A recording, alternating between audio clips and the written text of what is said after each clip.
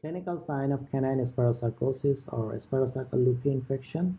Most of the infected dogs do not show any clinical signs despite the potential pathogenicity of the parasite.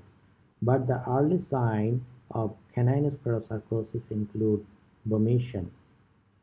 When the clinical signs present, it comprises dysphagia, that is difficulty in swallowing, because the pedunculated esophageal granuloma narrow the lumen of the esophagus. Repeated vomission, regurgitation are also seen.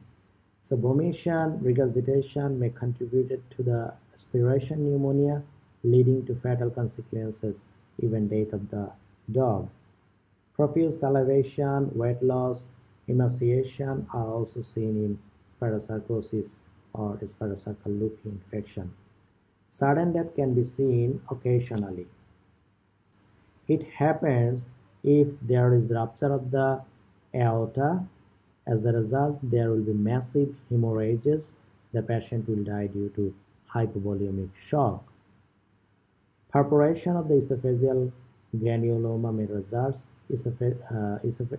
esophageal contents into the thoracic cavity, leading to severe pruritus, and dog dies.